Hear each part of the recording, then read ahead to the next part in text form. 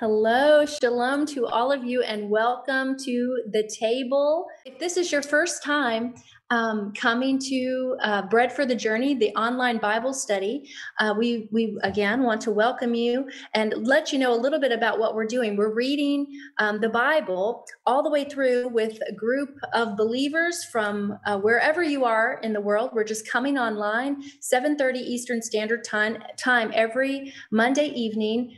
We have a reading plan that you can find at touroftruth.com or touroftruth.org. You can follow us there. You can also download the app from the website and follow along in the reading. And we come together on Monday nights to fellowship over the Word, to discuss what we're reading. This is participatory, so we do have facilitators. I'm a facilitator. My name's Krista Smith.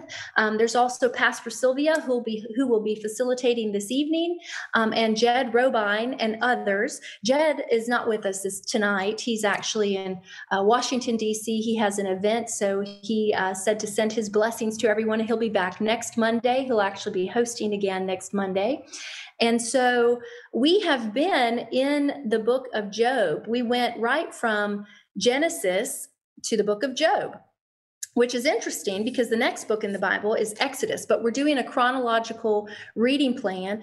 And this book of Job actually predates the Levitical law, and it also predates the nation of Israel. So we're tackling that book first, and then we will continue on in the story that we're watching unfold that started us in Genesis, which is laying out the characters and really setting us up for what God is about to do with Israel and how we see Israel fitting into God's plan for redemption from beginning to end, from the book of Genesis all the way through to Revelation. And so we're going to continue back after we climb out of the book of Job. When we finish this book, we'll be back in Exodus and start again back into our journey with Israel. But for now, we're bookmarked here in this incredible book. And I'm going to just set this up before I turn it over to Pastor Sylvia to just sort of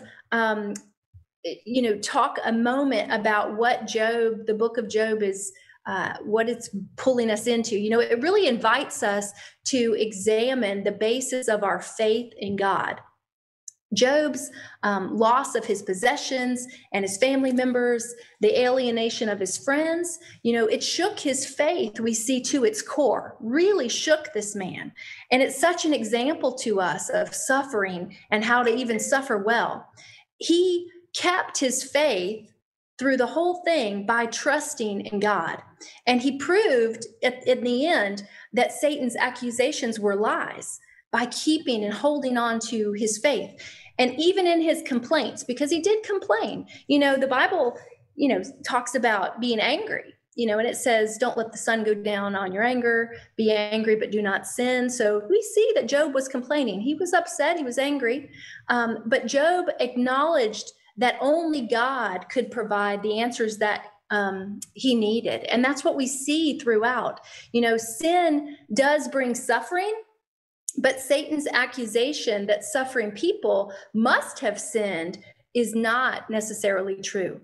And if you have your Bible, you might want to turn really quickly or write down Isaiah 54:17, which says, but in that coming day, no weapon turned against you will succeed. You will silence every voice raised up to accuse you. These benefits are enjoyed by the servants of the Lord. Their vindication will come from me. I, the Lord, have spoken. Amen to that. I mean, these are things that we can trust in and know that God is absolutely going to bring about justice. He is a just God. And he says, vengeance is mine, says the Lord. So even though we're walking through trials, the Lord is going to handle it where we have been falsely accused or where we have been dealing with things, walking in trials where people maybe have poked and prodded at us along the way. The Lord he sees all that's happening. And so I wanted to point out one other thing before Pastor Sylvia continues us through she'll start with a 15-minute overview as well before we get into some questions and discussion. But some people today actually do what we see Job's friends doing, kind of blindly following them, in equating godliness with blessing. But at its root, this perspective, it expresses unbelief because it really refuses to realize that we must also share Christ's suffering. And the Bible says what we suffer now is nothing compared to the glory that he will reveal to us later. So we're just not meant to know or understand everything. And that's part of what we see in the book of Job.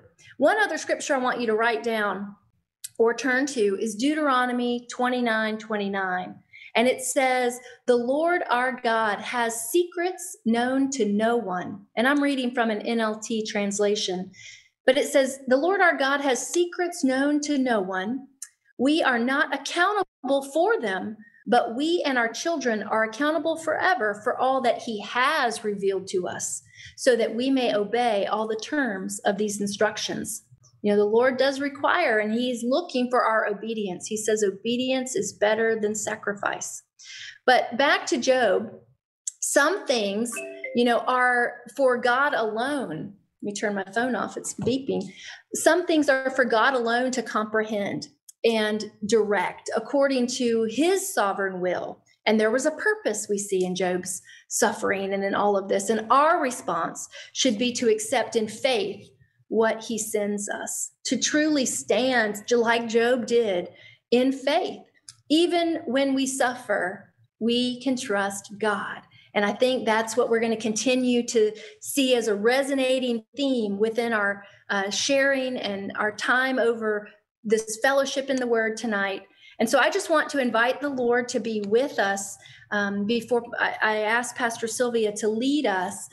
So, Father, we just thank you so much for the opportunity to come together with the saints of God, Lord, with those that you have called by name, Lord, that you have invited into this time of fellowship. You've told us, Father, in your word, do not forsake the assembling together of yourselves, all the more as you see the day approaching. Lord, we know that a church is not the wall. It is not the building. It's not the brick and mortar. It is your people. Our bodies are the temple of your Spirit, and where two or more are gathered, you are here in our midst. And so, Father, we invite you, Holy Spirit, we invite you into this fellowship, Lord. We come before you, Father, with pure hearts, Lord. We come before you ready to receive from your word, ready to receive from you, our counselor, the great I am that wants to fellowship with us, Lord. How awesome and wonderful is that? We are so delighted, Lord, to be in your presence. And we're so humble, Father, that you have invited us into your throne room of grace and asked us to come even boldly.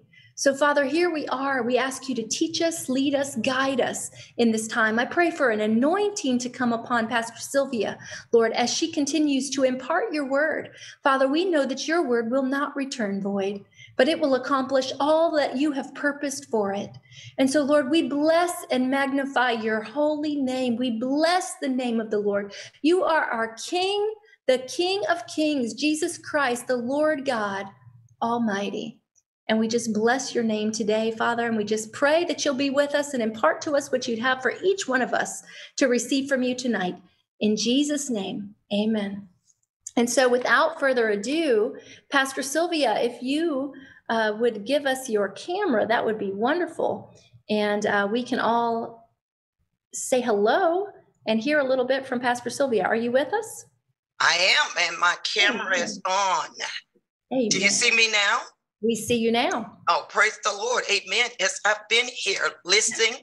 Thank you for that wonderful introduction, and just saying to everyone, as always, it is truly a privilege and an honor to be among you. Amen.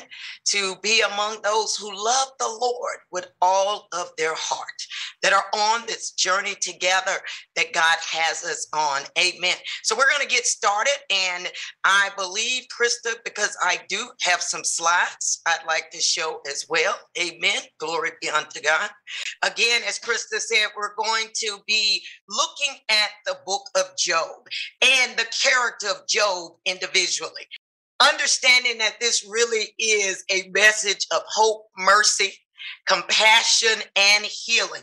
Now, I don't know about you, but I remember when I first began to read the Bible, and there were two different books that people cautioned me on. And they said, don't read the book of Job unless you are praying for patience, because if you read that book, you're going to go through some things. And then the other one was the book of Revelation, because they did not understand that it was the revelation of Jesus Christ. So in that, there was no reason for us to be afraid. Same way it is with the book of Job. Job is a book that gives us the message of hope. Who in God, his mercy, his compassion, and his healing power. Glory be unto God. Was Job a real person? Absolutely. There are many things that says, because it is written in a poetic form, literature, all of those things, that it's just a book that was written to inspire us and to bring us into poetry, but it's not. How do we know? Because in the book of James and Ezekiel, it says indeed that Job is an individual. He's real. In particular, James 5:11-16 specifically addresses Job. And then Ezekiel 14:14. And Ezekiel tells us that God is saying, even if the three men, Noah, Daniel, and Job, were in it, they would only be able to save themselves by their righteousness. Glory be unto God. So we can see that we are indeed reading, hearing, and sharing in the story of the individual Job and his family. I want to begin by posing several questions up front that I want you to keep in your mind and think about as we continue on. And these are, why do the righteous suffer? We're going to talk about this at the end. Does God do evil? Can Satan provoke God into doing anything evil? And is God like the mafia men who send Satan as a hitman so he can keep his hands clean? Again, question, why do the righteous suffer? Does God do evil? Can Satan provoke God into doing anything evil? And is God like the mafia men who send Satan as a hitman so he can keep his hands clean? Here's a highlight for chapter 1.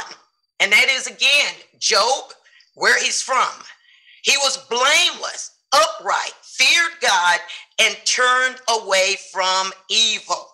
I want you to open up your Bibles right now, and let's take a quick look at Genesis 6 and 9. Genesis chapter 6 and 9. In Genesis 6 and 9, God brings us to the story of Noah. But here's what I want you to see is in Genesis chapter 6 and 9, God makes a distinct observation in reference to Noah. And he says this, he says, these are the generations of Noah. Noah was a just man and perfect in his generations, and Noah walked with God. Do you notice that in Job, going back to Job, God says that he was blameless, he was upright, he feared God, but it does not say that he walked with God. So God is already telling us that he was straight, he was honest, he had integrity. But the walking with God, perhaps God is trying to get us to see that there is something else that we're not able to see right now. He was wealthy. He had 7 sons, 3 daughters. His sons used to hold feasts at each other's homes for 7 days and invite their sisters. In other words, they would party for 7 days, drinking, having fun. Here's Job's response. When the feast days had run their course, Job would go and sanctify them. He would rise early in the morning, and he would offer burnt offerings according to the number of them. The number of them is his children. See, Job understood something, and that was that his children's relationship with God wasn't where his was. And he also thought that if he could go in and offer these offerings unto God, then God would accept them. That sometimes is what we do because of works, we think that if we do this, then it will be acceptable to God, and then God is obligated to do A, B, C, and D. Job did this continuously. That's what the word tells us when we look at these scriptures. Job knew again that his children were not in the same standing as he was. When we continue on in chapter 1, we see that on the day the sons of God came to present themselves before the Lord, and Satan also came. The sons of God, we're talking about the angels. And the Lord said to Satan, "Where have you come from?" And Satan answered the Lord, "From coming to and from, walking up and down on it." Now, quickly, let's look at 1 Peter 5 and 8. 1 Peter 5 and 8. Here's what we need to understand is that Satan is not God, and therefore he is not omnipotent. He's not omnipresent.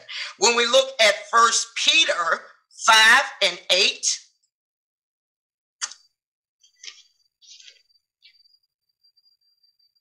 First Peter 5 and 8 is where we're going.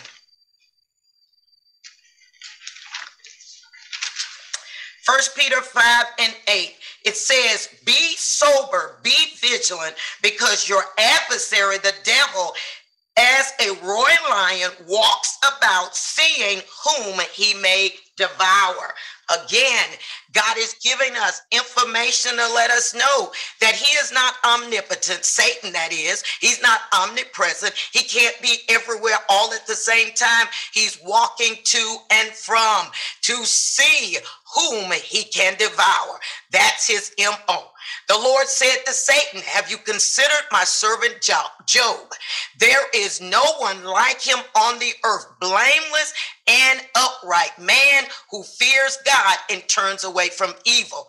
When we see that word considered, I want you to understand that that means to put your heart on, to put your mind on. So God is saying to Satan, because God knows every thought before we think it. God knows everything that Satan is going to do before he does it. So God is saying unto him, "I see that you have already put your mind, you have already decided or put your heart on Job." Then Satan answered the Lord, Does Job fear God for nothing?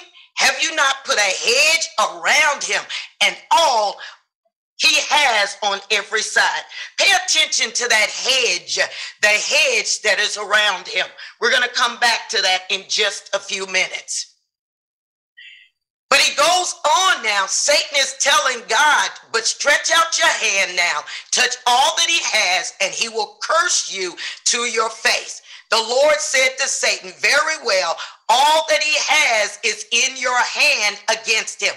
Why did God say that? Because God sees what you and I do not see. He knows what we do not know. Amen. Remember the hedge. So Satan left the presence of the Lord.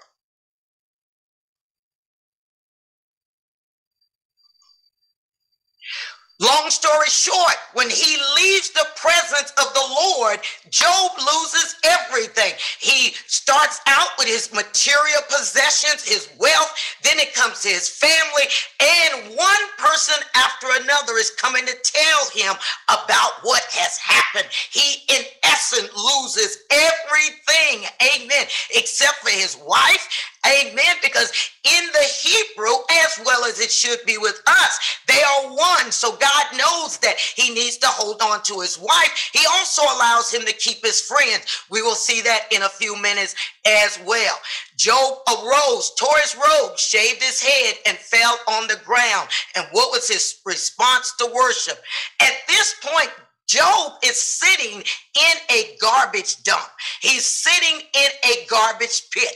Now, I ask myself, and I wonder, did he do that on his own, or because he came from where he was well known, well represented, did they send him out of the city, and this is where he ended up? But he worshiped God. Job is showing us, and God wants us to see in the worst of the situations, in the worst circumstances, we are to worship him. There is a worship in the sorrow. There's a worship in the pain. There is a worship. Then Job goes on to say this very interesting thing. He says, naked I came from my mother's womb, and naked shall I return there.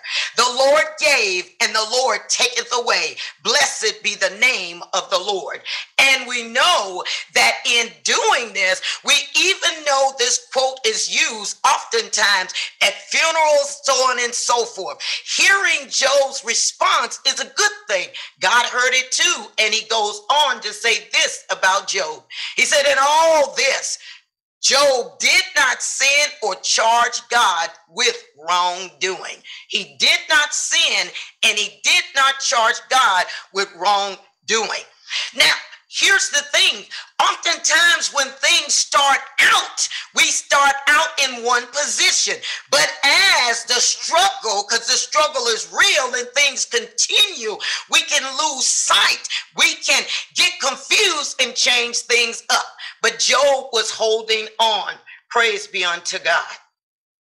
Now we see another day comes, and the sons of God are presenting themselves before the Lord again. This is in chapter 2. And again, the Lord says to Satan, have you considered my servant Job? Again, consider is a compound word that means set your heart on or put your heart on. Amen.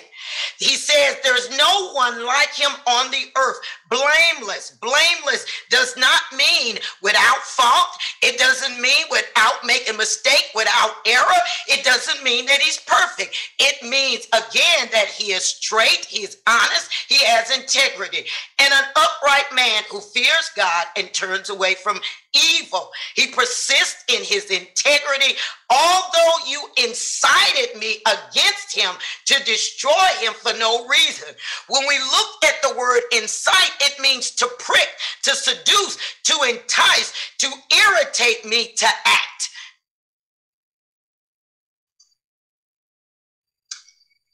We continue on. Satan goes out of the presence of the Lord and inflicts some loathsome sores on Job from the soles of his feet to the crown of his head.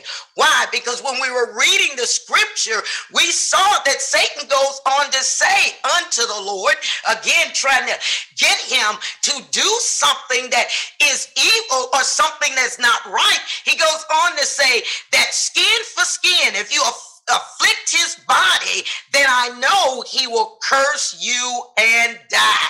God wants us to understand that the enemy is always trying to get us to lose our faith, to lose our hope, to turn our hearts away from God and to believe that God is evil, God is mean, and God is a terrible God. All of that is absolutely not true. He has sores from the top of his head to the bottom of his feet. He's sitting in this garbage dump now, and his wife comes, the wife that he loves, and she says to him, do you persist in your integrity? Curse God and die. Do you notice that the very words that came out of her mouth is what Satan told God that Job would do if he took away his possession, his children, and if he inflicted his body. Here's what we need to understand. What God cannot get you to do, he may use someone that is closest to you, that you love the most, to try to bring out what he desires, which is the very worst. But he said to her, you speak as any foolish woman would speak. Shall we receive the good at the hand of God and not receive the bad? In all this, Job did not sin with his lips yet. He did not call his wife a fool. He said she was speaking like them, and he did not sin yet. Going into chapter 3 and a few highlights, what happens? Job's 3 friends come because they heard of his troubles that he come upon him. Each of them set out from their home. Now, what I find amazing here is that, remember, this is before the book of Exodus, which means that it was before Facebook, it was before Twitter, it is before cell phone, it's before all technology. But they hear and they come. Job had a relationship with them. And I would even ponder that they probably had like goals, like values, like belief, and like faith. But things changed, and why? Because now it hits home when it hits Job.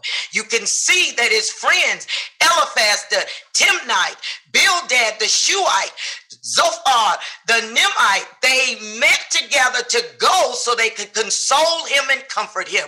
When they saw him from a distance, they did not recognize him, and they raised their voices and wept aloud. They tore their robes and threw dust in the air upon their heads. Why? Because Job was in my terms, he was a hot mess. They did not recognize him, and they saw the severity of the situation.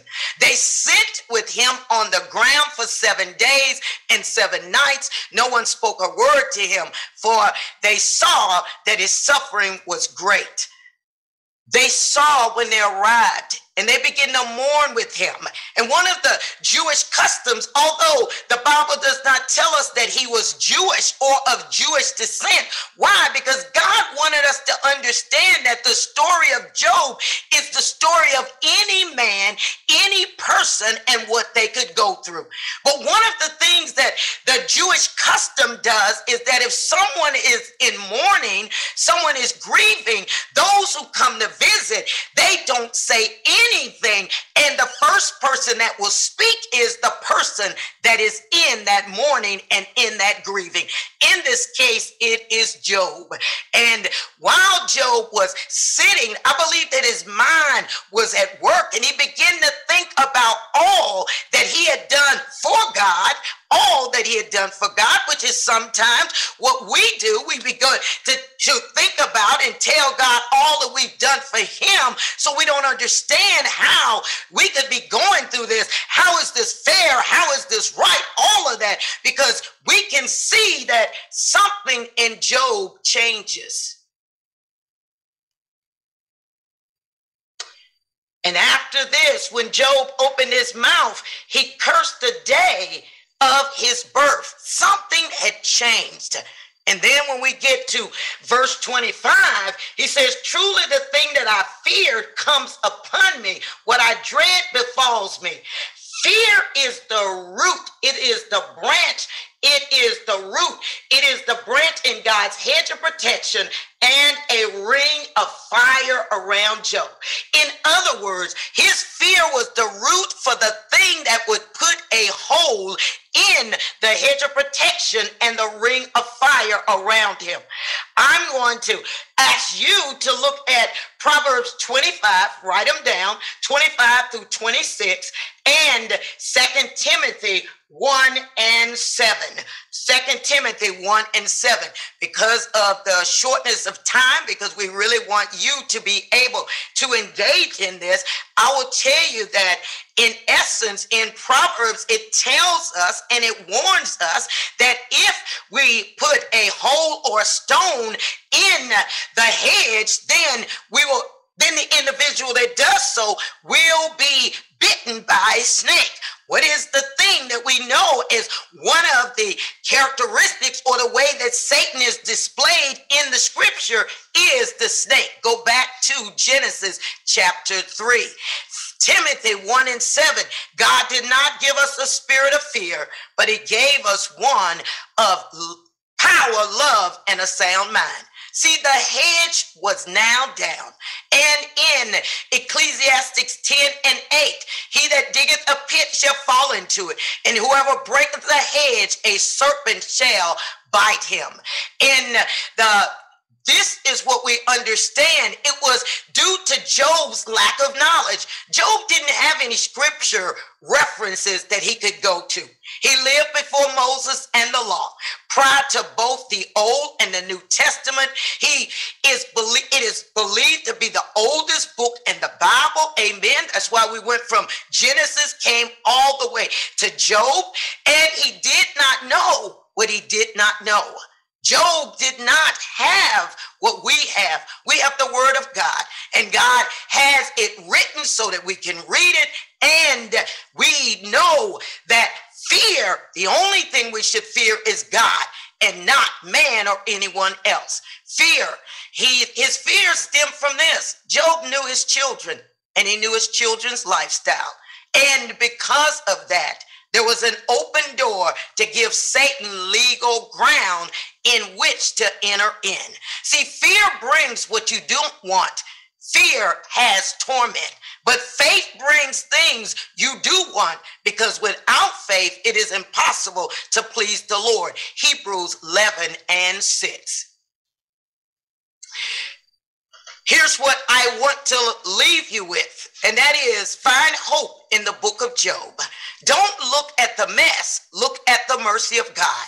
See his compassion and great love. God delivers and heals Job from all his afflictions and gives him double for his trouble. Chapter 42. Now let's look through the lens of the New Testament. And in the New Testament, it says this: indeed, we call blessed those who show endurance, who have heard of the endurance of Job. You have heard of the endurance of Job, and you have seen the purpose of the Lord, how the Lord is compassionate and merciful. James 5:11. In the book of Job, it even goes on to demonstrate this. Remember that after God shows up on the scene, has a conversation with, showing Job about nature, the universe, making Job understand that only he could do these things. Only he is God. Job began to see the error of his way, and he went from accusing God to repenting. And in repenting, God forgives him, and God goes on now to tell the three who came up against Job that they did not represent him well. And in order for them to be blessed now, Job needed to bless them. See, when we repent, God wipes away everything, and then the blessings come. And Job had to pray for them. So in James, it goes on to tell us, and this is what we stand on when we stand in right relationship with God: is any sick among you? Let him call for the elders of the church. Let them pray over him, anointing him with oil in the name of the Lord. And the prayer of faith shall save the sick, and the Lord shall raise them up. And if he has committed sins, they shall be forgiven him. The book of Job is a book of hope. It is the book of the Lord and his mercy and his grace. Glory be unto God. Amen.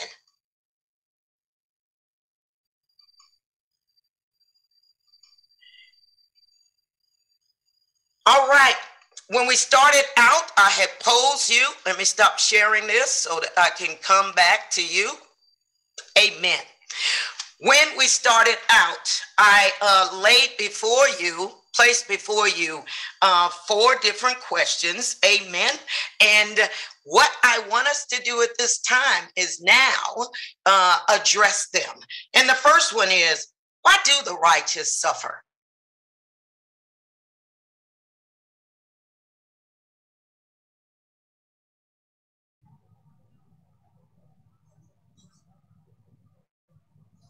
Is it to bring glory to God? Amen. To bring glory to God. Can you expand on that just a little bit?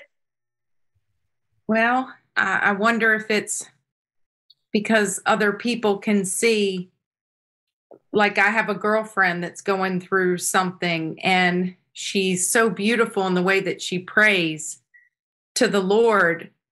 And she says over and over, I trust him. I trust him. My precious Jesus, I trust him. And she's going through something so hard. And it inspires me to watch her always say, I trust him, my precious Jesus, when things are falling apart in her life. That's what I see. Amen. Amen. That it can inspire others and help them to see and know the relationship that you have with the Lord. Anyone else? I believe they suffer so that they can be in position of standing in the gap for the sake of others in a time to come. Amen. So to stand in the gap for the sake of others. Amen. Now, when you say standing in the gap, help us to understand what you mean. Like, sometimes if I'm to talk about faith, previously I would preach faith, but let me say, if I would pledge something, I would be leaning, let me say, on my parents or something to fulfill something. But if God takes you through an experience of faith, living without money, living without leaning on anybody's help or something, and then you literally have to lean on God alone. You put your faith fully on God. So there are moments when you feel like you're suffering and you're like, is this what it means to love God? Does it mean that I must lack? Does it mean that I should experience this kind of life or something? So the next time, as you're standing in the gap for those that need faith, for those that are going through something, you are praying with not only knowledge, but you're praying with wisdom, understanding, and experience at the same time. Amen. Very good. Absolutely right. Because one thing that I know is you can't give someone what you don't have. Amen. Exactly. And if you have walked a mile in those shoes, it brings validity when someone comes to you and you're able to share with them. All the experience that I have, I realize that it's not for myself alone. It's for the ones that God is going to send, so you can share that with them and they can see what he did for you, he will do for them as well. Anyone else? Come on, like to share. Yeah, you see, without faith, we are nothing. And no matter what we're going through, it's just to hold on. You understand? To hold on. We suffer because God died on the cross for our sin. And, he alone, we go through a lot. And no matter what, sometimes, a person might have one son and that son passed away. You understand? But because she believed in God, and no matter what, she hold on to God's faith, and she know God lend him to her. You understand? And he take that son. Some will commit suicide, or some will fret, go through depression because God take that son, and they will give up on God. But no, you understand? We have to hold on. We have to suffer. You understand? Suffer. Just to know that there's a God. Because listen, the devil is out there, and the devil will tell us that there's no God. Look what you're going through. But we have to hold on to faith, and ride it out, because we don't know when, we don't know how, but one day he's gonna show in his appearance. You understand? So we have to just continue to hold on to faith. Amen. Thank you. Anyone else? I see a hand up. Go right ahead. Arnetta.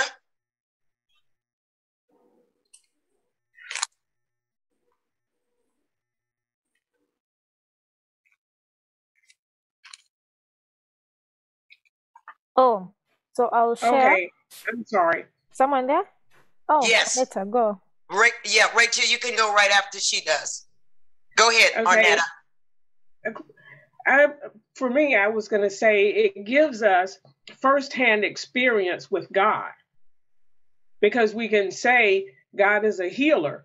We can easily testify to things that we've heard from other people, that God is a healer and he'll make ways for you, make ways and all of that. But when you've had a personal experience and you've experienced God's healing yourself, or when you've been in a situation and he brought you through that, then you have a personal experience and you can testify to the glory of God and what he actually can and will do.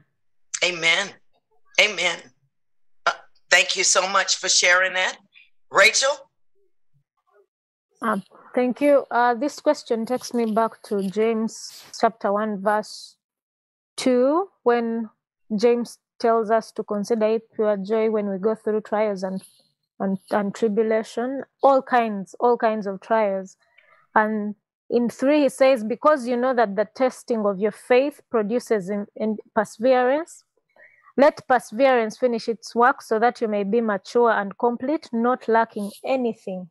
So meaning that with this, what I understand is that when I go through a trial, and yes, in our vocabulary, we say we are suffering, but I believe it's a trial because suffering doesn't last forever and ever.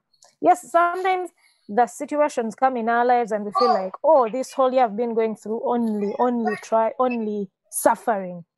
But there is a light somewhere a light comes up. Even the trials are for a specific time, and when you overcome those trials, there is a victory, there is a growth, there is a maturity that you attain. Why? Because you've overcome the trial. The other analogy would be looking at a teacher giving examinations to their students, and you see the child scratching their head, looking at the ceiling, trying to look for answers and all that, and the teacher looks at the child, and at the end of the day, the child excels and they are promoted to another level of their education level.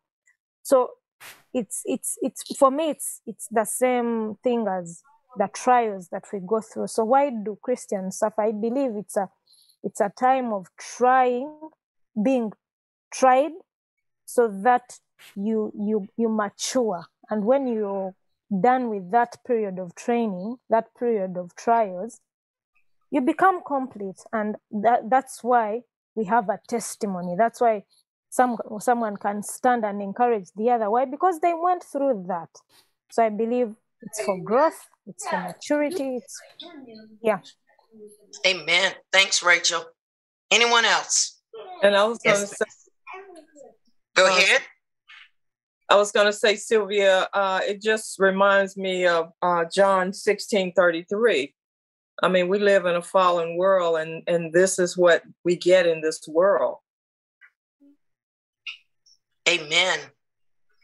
Here's what Jesus said, which pretty much encompasses everything that was said in Revelation 3:19. God uses suffering and trials to discipline us. Jesus said that he does discipline those he loves. Suffering, this is my words, that is, suffering deepens our spirit. It strengthens our resolve to keep our eyes on him and the path that he has put before us. Second question that you should have been pondering as we were going through is, does God do evil? Pastor Sylvia, can we hold that 1 second? Terrence had his hand up as well. Oh, okay. Go ahead, Terrence. Oh, yes, Mama. No, for me, I went to Romans chapter 5, verse 3. That's 3 to 4. That says that not only so, but we also glory in our suffering, because we know that suffering produces perseverance, and perseverance produces character, and character, hope. I like that a lot because it speaks so much to the individual about the things that you feel.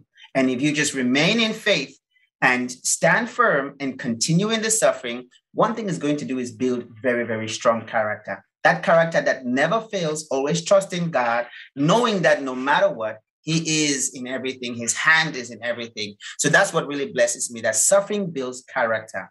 And I can say, coming from Africa, that I learned how to appreciate life because of the suffering that I went through coming to the United States. When I see some of the behavior and the character of young men who don't appreciate life in its fullness, I am a little perplexed and hurt, but I appreciate life a lot more because of the suffering I've had to go through. And whatever I get today, I thank the Lord, and it brings about joy. You see, so there is a stark difference. So I cherish suffering for the main reason that it produces good character in the person. And you learn how to appreciate a little bit more. Amen. Amen. And I believe that as we look at the book of Job, we can see that, because Job exclaims and that he knew, he said, I could speak, I heard about you, but after the suffering, he says, now I know.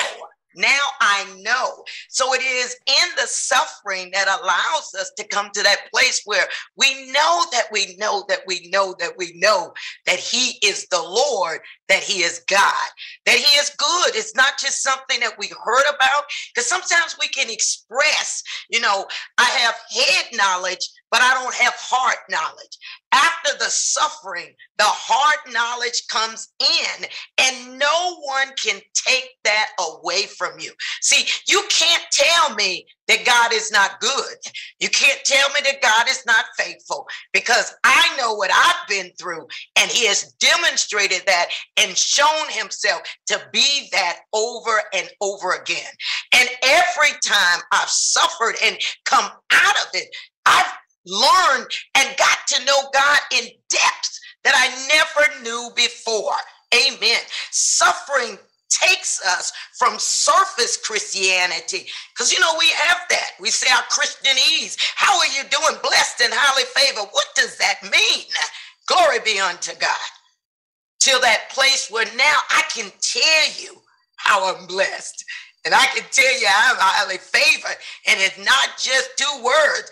I can tell you that when I thought that all was said and done, when the enemy himself showed up to tell me all the reasons why I should commit suicide and die, God showed up to tell me all the reasons why I should live.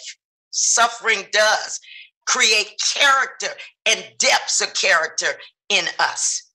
Anyone else before we move on to the next one? All right. I don't see any other hands. Then I'll go back to, can God do evil? I have my hand up. I've been having my hand up. Blessing here. Oh, okay. Well, Blessing, you're probably not on the page that I'm in. So next time, send something in the chat. Amen. But go right ahead. Yes. Why do the righteous suffer? To me, there are a lot of people out there who are suffering, A lot of people are going through even probably worse situations than what we're going through. But because when we come to Christ, when we get adopted into this family, we get a tendency of thinking that it's all going to be roses and ice cream, But the word of God tells us that when we pass through the water, he will be with us. Even through the fire, he's going to be with us. He does not say that we shall never go through the water and the fire, but he says, he promises to be with us, and love is long suffering, So when we go through hard situations, we are not like everybody else who is going through probably the similar situation. But we get to hold and hang on to this love, knowing that our God is faithful. Because I, for one, I've been through situations where people who are going through even worse situations come and try to pull me down, are trying to prove to me that I'm going through a worse situation than they are. But the reality is they are way, way worse than I actually are doing. But because they're trying to show me that my God is not actually working, but because I know that he really, really loves me I ponder unto that. I hang unto that. So even if we are suffering, the righteous and the unrighteous are suffering, we hang unto the love of God. And by the time we are through whatever we are going on, be it an illness, be it a financial situation, be it a relational challenge, we are stronger than we initially were when we were starting on that journey. Even our relationship with God is stronger because we get to pray more. Sometimes we fast. Sometimes we read the word even more. And we learn to trust more. We learn to be patient. So amidst this suffering, we come out stronger and better. We come out refined. So when we go through the fire and we are not quenched, we come out pure, like gold through the fire. We come out even more purified, So in most cases, we are being pulled down through a trial, but God tells us that we shall be tested by fire. We shall be tested by fire. So he knows that being that he promised us that he shall never let something that we cannot handle come to us. I'm just paraphrasing that scripture somewhere. He knows what we can handle and what we cannot handle. And being that he loves us so much, we as parents, we cannot try to have our children carry something that we know they cannot handle. How about God, who is our maker? So by the time he lets something that we see as a hardship, as a trying situation, come even in our range, in our atmosphere, he knows that he has built us to handle this. Even if sometimes we look at ourselves and we think, how am I going to handle this? If we look at our leader, who is the Holy Spirit, he's going to lead us and show us exactly how we can handle this. So yes, the righteous suffer, but it's not only the righteous who are suffering. It's just that we have a backup. When we are suffering, we have a place to hide in the presence of the Most High. We have a place where we find safety. That even if everybody else is suffering, we are walking the same race with everybody else. At the end of the day, our finishing line is not going to be the same with everybody else. We're not going to finish like those who know not the Lord. Amen. So I'll just stop. I could stop. I could talk forever. Amen. Well, we appreciate that, and we can tell that you have definitely walked, experienced, and know what you're talking about. Amen. Mm-hmm. And even more so is, Terrence alluded to it earlier. We also see that on continents. And I had the privilege of, being a missionary to Uganda. And in doing so, that is one of the things that God has birthed in them is prayer, because of all of the suffering. They went from Idi Amin to Abate to AIDS and all of that. So that travailing prayer, that understanding that God is God no matter what, and to be grateful and to be thankful. But also the understanding is there are portals that we can open that the enemy has every legal right to come into. And so therefore, we need to allow the Holy Spirit to identify those things. And then after that, stand in faith and know that God has got it. Got it. God is trying in our suffering to birth something out of you. And that something is for you to become more like him. Every day we are to become Christ-like. Amen. Anyone else? I want to just add a little more something. See, sometimes, just as you said earlier, Pastor Sylvia, that sometimes we go through situations, but God is actually preparing us for our journeys of ministry, or for the journeys ahead of us. Being that he's going to bring more people for us to lead, he's going to make us stewards over more people than those we already have. So coming from a background whereby you're struggling to put food on the table, God has taken you through that, or us through that, or me through that, whereby I have children who are looking at me, they expect me to bring food from the table, but I have no idea where the next meal is going to come from. So if we get to a level past that, where there's going to be food every day, where there is assured availability of every meal, and there's just these other bills, we're going to look at those and refer to the God who brought food on the table every day without a definition.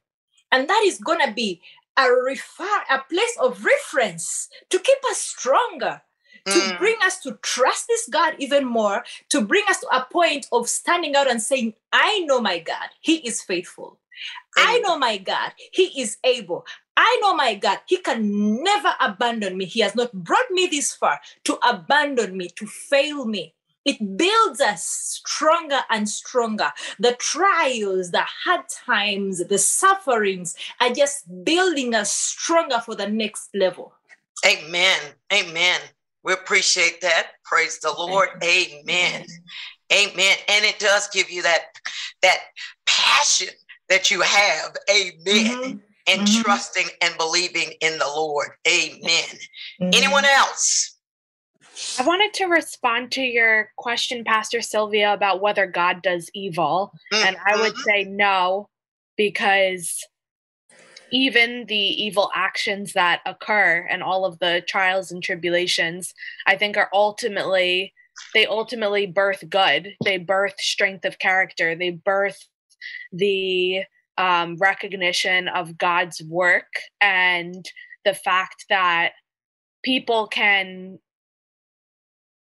rely on his strength even when they don't understand why things are the way they are, trusting in his greater reason and purpose for humanity. So no, I don't think that he does evil. I think that the evil occurs as a lesson for humanity to better understand themselves and their relationship with God and ultimately be more a reflection of God.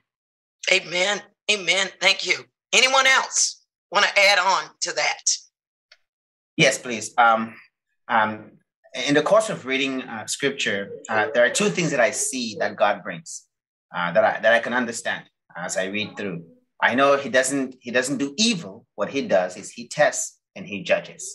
And if you're without the Spirit and without understanding, you may look at his judgment as evil, but God will always tell us why he's doing what he's doing. And so I know he brings about your testing and judgment. That's right. Amen. Amen. Thank you very much. So he tests and he brings forth his righteous judgment. I want to hear from someone we haven't heard from. I know you're out there. What are your thoughts? Come on. I see Sheila. Go right ahead. Amen. In 1 John 1:5, it says, God is light, and in him there is no darkness at all. So he, with an exclamation point, has no darkness in him. No evil can be in him. Amen. Thank you. Amen. Now I know we're at the 8:30 timeline, and some of you will have to go, but for those that want to continue on in our discussion, we're going to continue on until 9 p.m. I hope that you will stay. Amen. But if you do need to depart, feel free to do so, and we're going to continue on in the same line. And the question again is, does God do evil? Is there evil in God? Amen. Praise the Lord. Amen. Yeah. I think I'll go in accordance to the book of Job, chapter 34 and verse 12. The Bible says that indeed it is true that God does not act wickedly and the Almighty does not pervert justice. So through it all, our God will remain a righteous God that is always just. Amen. Thank you. So he does not sin. Amen. I saw an iPhone that was coming on and you was unmuted and then remuting. So if I'm talking to you, iPhone, please come on and respond. There's Terrence. Hello. Terrence has a hand up. Oh, no. I heard this person right here. I hear you. Go right ahead. No, he doesn't do evil, for he is holy and righteous. However, in the Garden of Eden in Genesis, when Adam and Eve ate from the tree of the knowledge of good and evil, that's when their eyes were open to evil, that's how it came in. But it was never God's intention for us to know evil. Amen. All right. Anyone else want to respond? Blessing here. I would just respond with a scripture that says, God cannot be tempted by evil, and he himself does not tempt anyone. James 1:13. Amen, Phyllis. That's it. Let no man say when he is tempted, I am tempted of God.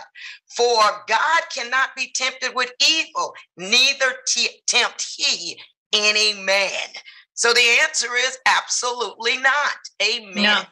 There is no evil in God. So anything that God does, that's what we have to understand. That's why he told us with assurance in Romans 8:28, all things work together for good for those who love the Lord, who are called according to his purpose. Amen. And God's purpose is never for evil. Never. It is always for good because he is good. Amen. He is good. Anyone else before we move on to the next one? Here's the next question you would be pondering. Can say, I heard someone. I'll just add a little bit to that. It's just an argument. Yes, God can never do evil because he's holy. It's just that even when the devil is trying to attack those who already have God's covering, who already have a hedge around them, the devil is going to push them to sin so that he can have a point of contact, because he used fear to get through to Job. And even you see in the book of Numbers, when King Barak was trying to attack the Israelites, he brought the prophet Balaam, but the Hebrews had just been through a tough time where they were in trouble with God, but they had just done all the repentance they needed. So whatever Barak wanted Balaam to do, he could not, because these people were now good with their God. They are free of sin. So even if the devil is trying to attack us, the devil is always gonna look for a loophole or push you into sin, be it complaining, be it grumbling, be it anger, even for a teeny little place, a space, to create a gap so as to get through. Because our God is holy. He is holy, and that will never change, and he will never do wickedness or evil or any abominations. He can never participate in that because he is God and he changes not. Amen. And whatever evil befalls us, some way, somehow, there has been a loophole. There has been a loophole. The devil uses our humanity somehow to try and compromise us and pull us slightly from the presence of holiness. And that is the only way the devil can access us, because wickedness does not exist in the face of God. Amen. And Blessing, you made two very good points that I want to expand upon. And first and foremost is, I believe everyone is familiar with that, and that is when they were coming out of Egypt and going through the land of the Moabites being led by Moses. Then the king of the Moabites saw them and became afraid and concerned. So he went to Balaam, who was a sorcerer. And that's what you need to understand, that just because someone says that they hear from God doesn't mean that they are of God. And he could not bless them. He brought him in to curse them. But there's the interesting thing. He said, who God intends to bless, you cannot curse. And the point is, when we stay in Christ, especially those of us that are believers, Ephesians says over and over again, in Christ, in Christ. It simply means that the enemy has to go through Christ to get to you. Amen.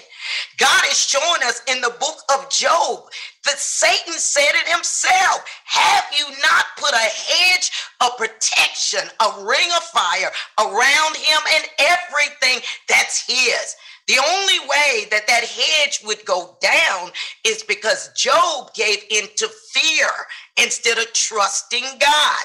And that trust is, I don't need to go through the extra measures of every time my children have. He had 7 sons. So 7 times a year, he was doing those sacrifices on an altar. I know we don't have time to get into the altar, but if you look at it and you go back to Genesis, everywhere Abraham went, he built an altar to the Lord. And the altar is the place where you draw the presence of God. Mm-hmm. And when the presence comes, then the enemy, the Holy Spirit, pushes back darkness so that his kingdom can come. If Job had just been focusing on the presence and not the fear of what might happen to his children, because God didn't ask him to do that. God asked him to come to the altar, connect with him, and focus on him. When we entrust what we have to God, God is trustworthy and he will do it. Amen. Amen. The other point I want to make is that, yes, the Bible told us we were going to be tempted. That's Satan's job. But our job is to stand firm and to stay in the position of trusting God. Satan can't make you sin. Amen. You choose that because we know what right is and we choose to do something different. Doesn't mean that, he's not going to do everything he can. Absolutely. But when we stand in Christ and we begin to declare, live, and project the word of God, then we don't have to give in to that temptation, because what he uses is a temptation is really a test. In Job, it says that God is the one that visits us daily and he tests us moment by moment. Pass the test and you won't fall into temptation. The enemy is not greater than our God. He is not omnipotent. He's not omnipresent, but he can give us thoughts and he can project stimuli so that we can fall for the lie instead of holding and believing in the truth. Mm-hmm. And the truth is, God is God and he is great. Amen. Amen. He fights the battle for us. So God cannot do evil. Amen. And we cannot say the evil that came upon us is a result of God. It's just not so. And then the last question that I had is, again, can Satan provoke? It's number 3. Provoke God into doing anything evil? No, he can't. He can't.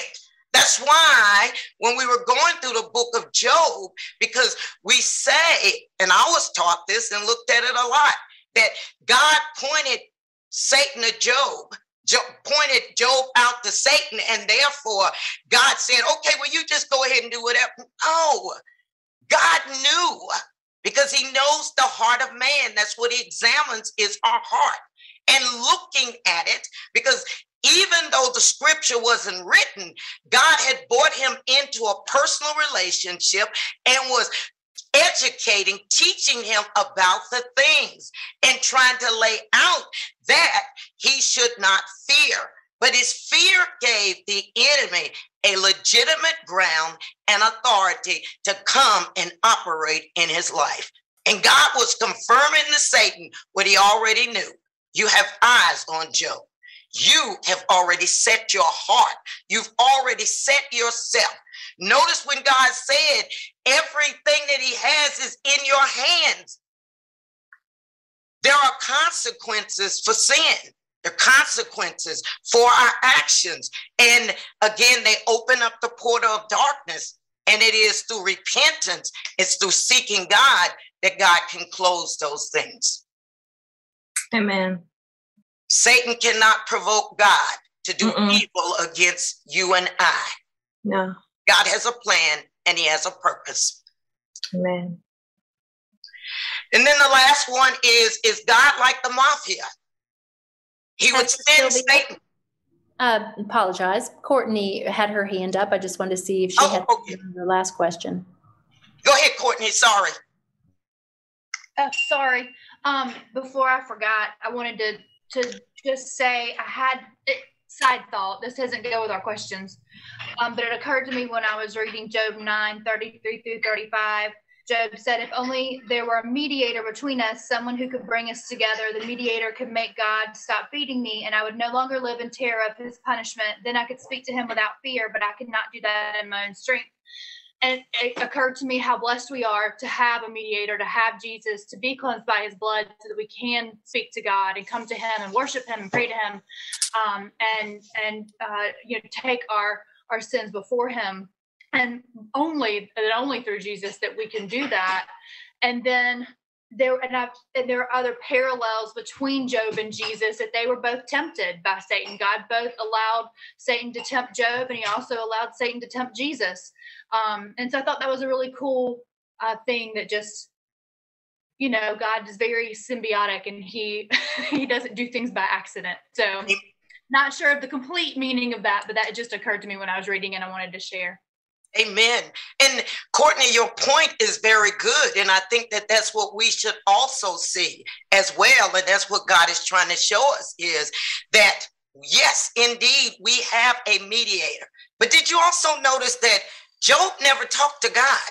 He didn't take his cares and his concerns. He didn't cast them upon the Lord. He talked at and was demanding God's attention. And if God would show up and talk to him, but did he go to God in prayer? Did he seek the Lord and say, Lord, what is this? What's going on? No. He sat with his friends for 7 days. And then after that time, he stood and began to curse the day he was born. And he began to accuse God. Again, when it says that he did not use his lips he did not speak bad of God or curse God with his lips. It didn't say his mind. And so he had begun to think, and his heart had been affected, and he began to see God a little differently. But he never humbled himself, amen, until God chastised him. He didn't humble himself and have a direct conversation. You and I are blessed. We can have direct conversations with God, and we can lay out our heart before God. We can talk to him and know that our mediator, Jesus Christ, is between us and God. But that's the first place that we want to take it. Amen. Amen. The first place we want to go. God, I don't understand this. And God is not going to be mad. Mm-hmm. That is so true. I just wanted to... Hold on just a minute. Blessing. We'll come back. Go ahead, Chantel. I just wanted to say that is so beautiful, Pastor Sylvia. That is so true. I recently went through a trial. My hair started falling out, and I took it to the Lord first. I went to him first in my prayer closet, and I said, I don't understand this. I need help. So just give me strength to go through it. And then I was actually scared to take a shower. And then I came out, went back into my prayer closet and said, you be my hands and wash my hair. Mm-hmm. You be my hands and wash my hair. And I love you.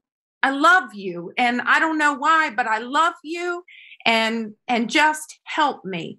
And when I got in the shower, as I saw the clumps coming out, Jesus said to me, keep your eyes on me. So he does fight for us, and he will speak to us. So I just wanted to share that. I love how personal he is. But taking it to him first is just the ultimate compliment to our Lord and Savior. Amen. And you just said it. Personal relationship. And he responds. He responds. Do you ever look at the book of Job and wonder why it took so many chapters for God to show up? because he wasn't talking to him. He was talking about him, but he didn't address it. And it wasn't until the last individual who was filled with the Holy Spirit, he began to speak forth the things of the Spirit. And the Spirit drew the Spirit of God, and God shows up. Amen. Because they were in self. Job, relationship with God. That's why when I showed you that in Genesis chapter 6 and 9, it says that Noah walked with God. It does not say that about Job. And we began to defend Job and say Job was what else was God trying to let us see? See, there's a difference between I know you, then I walk with you. I have a relationship. May I chime in on that? Yes, please. That was something that kind of also stood out to me, was that, Job was claiming innocence. And it really does seem to conflict with biblical teaching, that we see where the New Testament tells us no one is righteous, not even one. But the Lord called him a blameless man. And it says all fall short of God's glorious standard. So, was Job right in proclaiming his innocence, I think is a question, because when we see his friends, Eliphaz and the others, they were basically saying that Job couldn't be right or pure. This is why they were so adamant. They were referring to the absolute difference between the creature and the creator. And Job, I don't think he was actually claiming absolute purity. And I think that's important for us to acknowledge, because he acknowledged in Job chapter 13, he acknowledged his youthful sins. So he's not saying that he was without sin.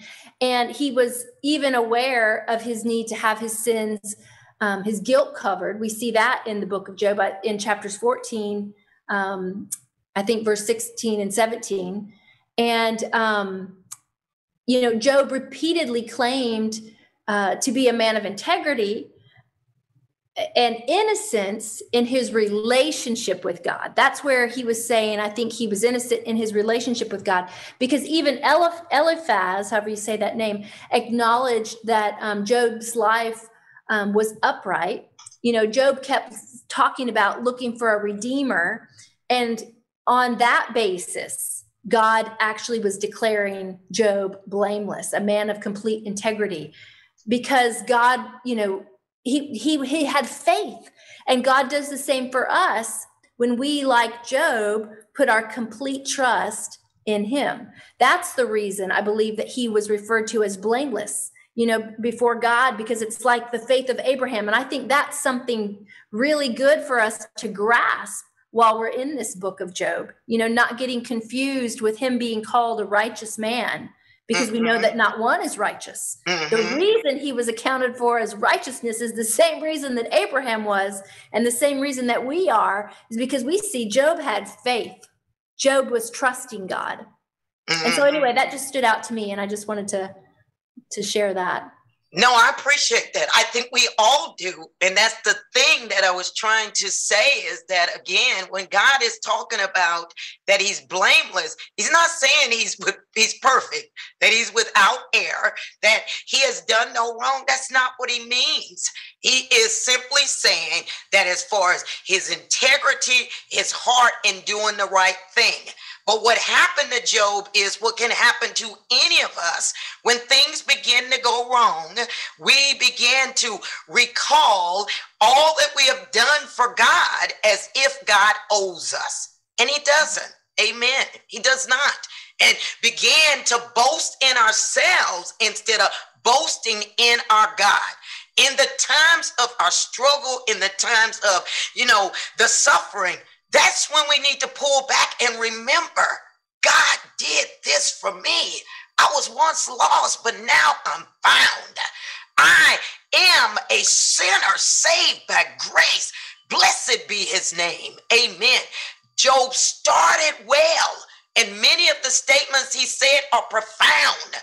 But again, when we look at the story that could have been of any person in humanity, when things began to go on and round after round, because that's what it was a fighting match with his friends, then he began to feel, think, and say some things that were not as complimentary and uplifting to God as perhaps they should have been. He said, I've not done anything wrong. God has done wrong to me. Glory be unto God. But God again showed his great mercy in that when Job repents, God says he's done nothing wrong. That's the same thing he does with you and I. Amen. Can I say something? Yes. Yeah, I really appreciate what you both just spoke about. Because when we look at Job, I basically would want to bring Job to our present day life, to us. You know, if we were living or standing in Job's shoes, Job had been offering sacrifices to God, just like many of us. We help other people, we pray and intercede on other people's behalf, we fast, we give, we read the Bible, we do a lot of things for the kingdom, you know, but we can never be entitled. We should not ever let ourselves feel entitled, you know, because we do everything that we do by grace, by the help of the Holy Spirit. We are not lending, or we are not giving God something and expecting or mandating him to pay back to us. Everything that we get from him is by grace. That we should just let ourselves at some points be vulnerable before God. If we cannot make sense of a situation, let's just go before him and say, God, I don't understand what is going on, but have mercy upon me. But I need you. I need your help. I need clarity with this. How do I pray about this? How do I handle this? You know, but we can never be entitled because we are saved by grace. There are many people out there who are looking for answers in the wrong places. Amen. But Amen. God chose us. We did not earn it. He just chose us. He just had mercy upon us and saved us and revealed his word to us. A lot of people know the Bible, Genesis to Revelation. They know every scripture by offhand, but they have no revelation of it. So God giving us revelation of his word, God giving us his spirit, God bringing us this far is all by grace. We can never feel entitled, and this should always be our prayer, that we should never ever get to a point of feeling entitlement before God, that we should always go before God in a humble way, just highly expecting mercy from him. That if we don't understand anything, we just tell him, God, I can't make sense of this, you know? Amen. Because just as Pastor Sylvia said earlier on, that Job thought he never went before God inquiring of what was going on. But at some point he was blaming God. You know, this happens to a lot of us, sometimes unknowingly. We get into a situation and we are thinking, but God, I've served you. How could you let this happen to me? How could I be at this point? I've given my money in ministry. How could I be lacking right now? You know, so if we get to a point like that, let's just run back to his grace. Let's just run back and let us be vulnerable before him. Before we cry in the presence of man, let's go and cry before God. Amen. And try to find answers before him, before we run to find answers before men. Amen. Now, Blessing, I want to expand on a few things that you just said. Amen. As we are closing in and on our time of sharing on tonight. And one of the things that you said is, again, that we need to understand and operate in a personal relationship, being able to communicate and talk to God. Amen. Many have been taught that if you ask God anything, it's a sin. Amen. It's a sin. And I say that because, having been with a recent one who lost her husband, and over again, people said, don't ask God, why? How come? That's a sin. See, I don't believe that's true. I believe that in a relationship that we can share our hearts with God and we can seek God for answers. Amen. And God is not going to, curse you and you die. It just is not anything that I see. I don't see it in the scripture. God is looking for us. When we find ourselves, now he doesn't have to answer you, because if you notice, he didn't answer Job, but he directed Job into the place and the position where he could find clarity and be able to understand and know who God was. It is a two-way conversation. We speak, we talk, we listen, we seek him, and God will respond. God will respond. And God loves us, and he loves engaging in conversations and being a part of our lives. Amen. Anyone else? Anything else? I would like to share just a closing comment. Amanda, I saw you. We'll come to you in just a second. Okay. Another thing I think is important is that in this book of Job, we see that counselors can also mislead us, even when their theology is right. Because as we're reading the book of Job, we can see that Job's counselors were wrong in their accusations against him, but we really cannot just reject their words, because much of what they said was correct teaching about God's nature and about his ways of working with human beings. And, Job's friends, what they did wrong was they misapplied the principle of reaping and sowing.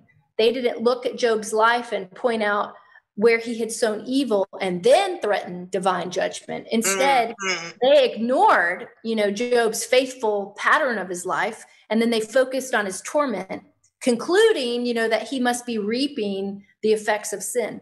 And God eventually called those counselors liars.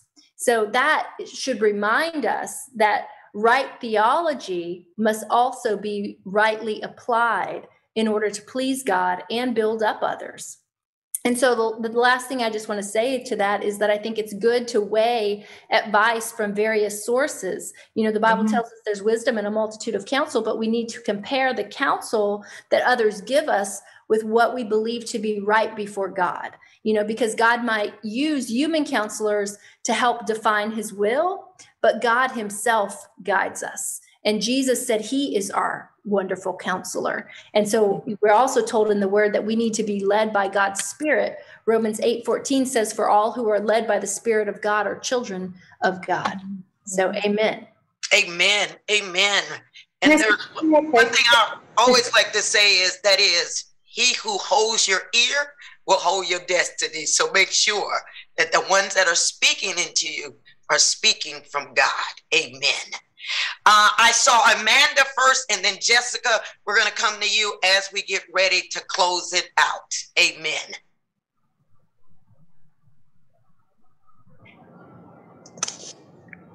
So are you supposed to pray out loud when you pray? Because I've always just prayed in my head. Amanda, I'm going to answer that because, again, when we search the scripture and we can see that there's a pattern and a principle, then that's how God does things. I have been places where literally they said that if you do not pray out loud, then it's not a prayer. Well, I don't agree with that. God knows every thought before we think it. Amen. Now, is praying out loud good? Absolutely. I practice it all the time. But there are times when I'm on an airplane for 16 hours. I don't think that they want me screaming. They might turn the plane around and throw me off. Amen. But for those 16 hours, I am in contact with God and I'm praying. Amen. Mm-hmm. He knows every thought before you think it. And if there's someone in a hospital bed, but they still have cognitive thought, but they can't speak, does that mean that God is not hearing them? I think that sometimes we can make some absolutes that are not absolute. Amen. Sometimes I can't say anything but think Jesus, Jesus, and God hears it and break that thing off. I'm not going to get into spiritual warfare, but those of you who know a little bit about that, you know what I'm talking about. You can't get anything out. But I'm telling you, God responds, and he will break that thing off of you.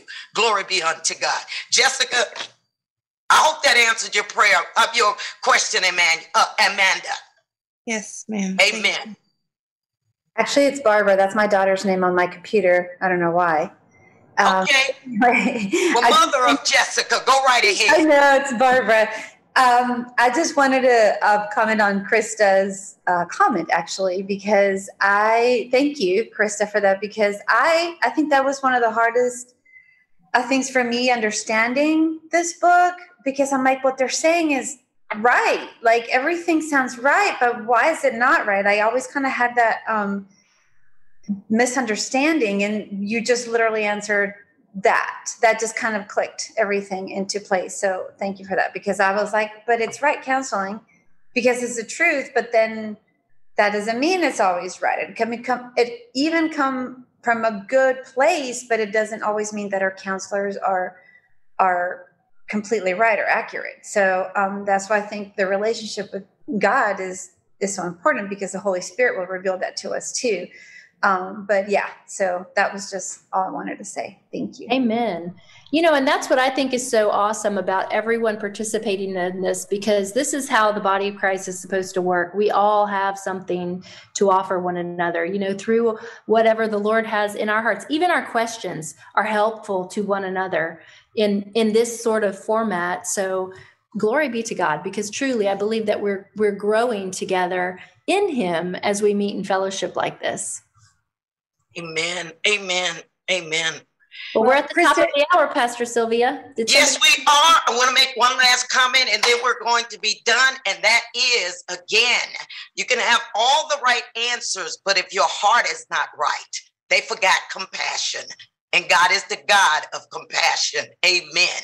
And he wants us. That's why he says that love covers a multitude of sins. So if Job's friends were correct and Job had did wrong, then bring the correction, but do so in love. Love, love, love, love, love. Because that's what God does. Amen. It has been wonderful joining you all.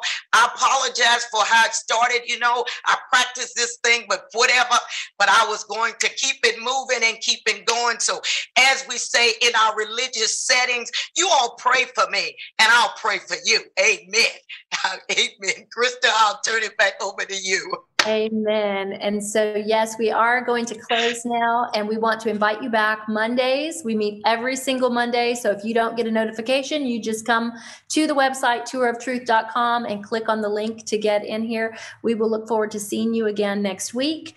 And I know you turned it back over to me, but I opened it in prayer. So I think maybe you should close us out in prayer, or choose someone to close us out in prayer. Is there anyone who's feeling led to pray for our meeting or closure here? Amen. Well, I didn't see any hands, so I'll be more than happy to. Amen. And if you need to get off before I finish praying, God won't be mad at you. It's amen. I will do my best to keep it within, I'll keep it short. Okay, glory to God. But I want you all to participate in our closing out in prayer. Can you just begin to speak well of God? Amen. Open up your mouths if that is possible. If not, then think well of God and speak well of him. Tell him how wonderful, how marvelous, how great. Tell him how much you appreciate him being your Lord, your God, that he met us here. Because he said if two or more join together, they're in the midst is he. Can you just open up your heart and allow it to flow? Because God so loved us that he gave us the story of Job to display humanity in all of its element. Glory and honor, blessed be your name. Father, we thank you because most importantly, you showed up on tonight and you loved each one of us to draw us here so that we could get fresh revelation, fresh understanding, and that we could know that no matter what it is, you are God. And that, yes, the righteous suffer, but we don't suffer alone because we suffer with you. You cannot do evil, you never will. And that Satan cannot provoke you into doing evil, but you have given certain grounds and authority, so you allow him to operate in that. But if he, like those who mistreated your children by the hands of enemy, you would step in and you would do something about it. And it's the same way it is with us. Blessed be your name. And God, you are not a mafia man. You are the Lord our God. And if you do something, you let us know that you did it. And then you begin to soothe and comfort. So we thank you on tonight that the God of comfort is the one that comforts us, the one that loves us, the one that decided that you did not want to leave us the way that we were. So you're opening up our eyes of understanding so that we might be enlightened. And as Paul prayed, that we may know the height, the width, the depth, and the length of the love of you, Jesus Christ. May your love overflow in each one of us as we stay on this path, receiving the bread of life, because you are the bread of life that you give us, that you feed us every single day. And you receive all the praise, the honor, and the glory. Father, I pray that everyone that came, all that they have poured out, you will fill them up again and their cups overflow. In the mighty name of Jesus Christ, amen and amen. Amen. Amen. God bless you all. We'll see you next week. Amen.